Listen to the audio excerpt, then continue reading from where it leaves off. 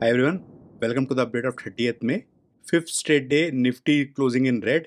In a way, it is good ahead of the uncertainty next week. People have chosen to book some profits and sit on a bit of cash. Never a bad idea to enter an uncertain week with some liquidity on your side. One interesting data point: out of the 36 sectors I track, 20 sectors today closed 1% or less. I'm not talking about stocks, I'm talking about sectors. 13 sectors between 0 and 1%. Only one sector closed 1% above, and total 3 sectors were green out of 36. No surprises in FIA data. FIA is sold, DIA is bought. One interesting point is, in this entire month with just one day to go, DIAs have sold only for one day, FIAs have bought only for 3 days. The gross sales continued to be high in cash.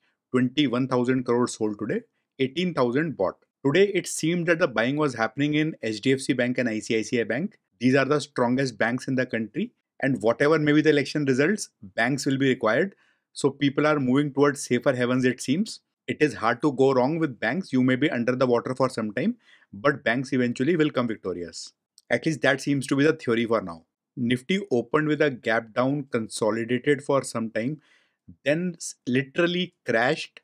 Around 3 p.m. expiry was at the peak. That is where Nifty started recovery.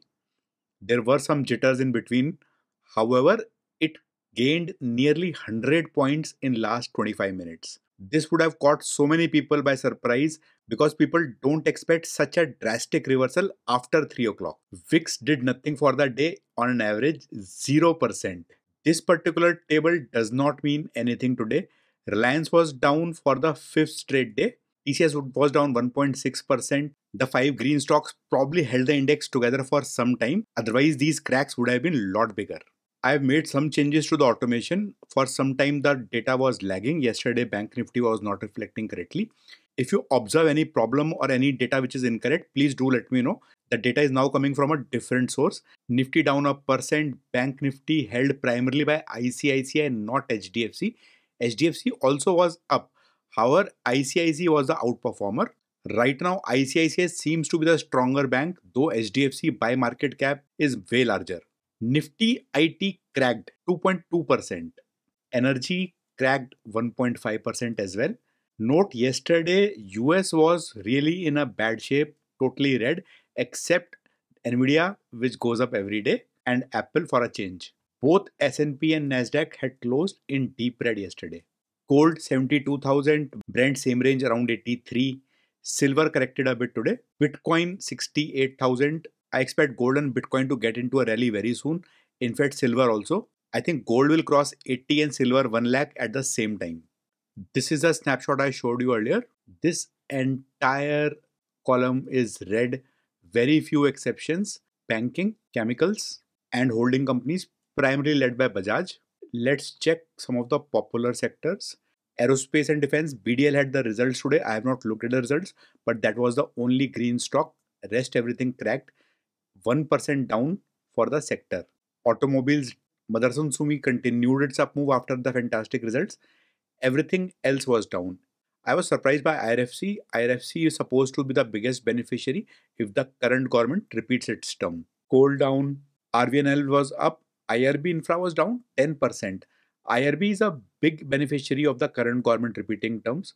Seems to be heavy booking in the stock ahead of the results. Cement, the entire sector nearly corrected anywhere between 1 and 2%. Adani Enterprises corrected a little. The power pack was down nearly 0.7%. Let's check holding companies. Yeah, Bajaj Holdings was up 2.5%. Now let's see what was down most. Metals and mining.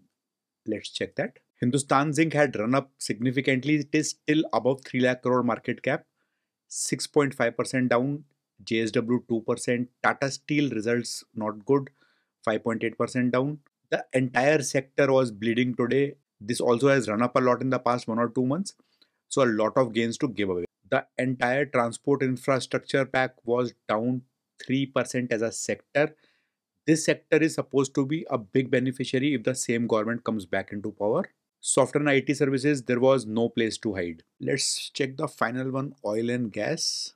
Reliance down 1.1%. Nearly the entire sector was sulking today. 1.3% down. These are big companies. Had it not been HDFC Bank and ICICI Bank, today would have been a really bad day. The index might have cracked more than 2% if these two were down as well. Nifty 50, let's check what was down. Tata Steel down most, followed by Tech Mahindra, Power Grid, Titan, Wipro. All greens were banks, followed by Bharti Airtel. In my sector selection video, I had showed telecom will do well if markets get into very uncertain mode, especially a war or a recession. 44 stocks were down, 6 were up in the Nifty 50. Next 50, 42 down, 8 up. Indigo was up most, 3.35%, followed by Motherson Sumi, Bajaj Holdings. The stocks which were up had good volumes. Nothing worthwhile in Nifty IT, just that the volumes were super high. Nifty Energy also, the falls came with good volumes in the bigger players. Bank indices, top 5 were up. Volumes were fantastic, lot of buying happening. PSU pack, SBI was up. Indian Bank hit a lifetime high. It has got a big upgrade. Let me today walk you through my thought process during the day, how I took some of the decisions. At the very beginning of the day, the markets opened gap down and they are falling continuously. So I took some short positions. That was around 9:20, 9:30 time. Around 10 o'clock, I saw Reliance consolidating and then going up. So I reversed the positions, which means I sold off the short positions. But then Reliance started falling again. This was somewhere around 10:10. So I went short again. Then I didn't do anything till about 12:15. At around 12:20, I saw Reliance going down again. So I shorted a bit more. This was the same time when Nifty also was drifting a bit. Around 12:50, Reliance started rising and I had today's options. They would have bled drastically with the decay had I remained. So I squared off the positions. I sold the put options. In fact, seeing the rapid rise, I actually went long in the market. Then came the zone of confusion. I went long, I went short, I did some rapid trading. Lot of them were in losses, minor ones, but still total confusion. Then finally towards the end of this zone, I decided to go with my conviction, which was short. After that, Reliance was very volatile, up, down, up, down, up, down. I was watching Reliance continuously along with Nifty. Nifty was obviously following the same patterns. This has been a trend these days. Around 3 o'clock, markets bottomed out. This was a time when my profit was the highest. However, I was not expecting the ferocious pullback, nearly 100-point pullback in about 20 minutes time. My profits eroded by nearly 40% in this zone, just this part. And I thought that I'll just leave the trades like they are. But then I changed my mind. I'll talk about the reasoning in the next slide. And I squared off my position literally again in the last 5 minutes. This is the time when I completely exited. So as of now, I don't have any trades open. Overall for the day, a profit of 70,000. If I equate the previous losses, then for the financial year, the options profit is probably something like a 50K right now because there were some losses last month also. So with no positions open, this is the net PNL for this financial year. This is the order book and the series of events I was talking about in the previous section.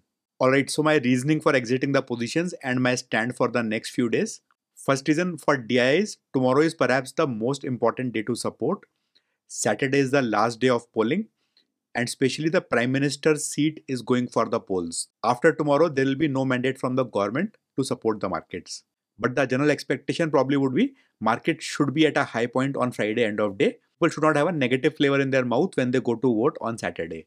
Also, Nifty has corrected for 5 days. The bears have to take a breather at some point. Every bull run has some corrections. Every bear run also comes with some corrections where the shorters take profits and there's a bit of short covering. So Friday morning, tomorrow morning could be a gap up. There could be a pullback rally that may last the whole day or at least few hours. There could be a reversal maybe towards midday or around lunch, my favorite time of 1:30. Exit polls will start Saturday evening after the polling ends in the last phase. However, I expect the news channels to carry positive news only for the current government, BJP plus. So I don't expect anything major negative during the weekend, because of which on Monday there could be a big gap down opening. So I wanted to have a liberty of using the next 2-3 days for decisioning and not carry today's decision. Also, this will reduce the impact of decay on the portfolio because I had bought significant put options without any hedging. Tomorrow in the day, depending upon the market mood, I might take certain positions. Those could be intraday or for Monday, Tuesday also, but I'll decide all that tomorrow only. Hope you are enjoying the volatility and using it to make money. However, if you are losing money in many trades, then better stay out. Maybe you are not understanding the market moods right now. So no point in trading and losing your capital. Thanks for watching and I'll see you tomorrow.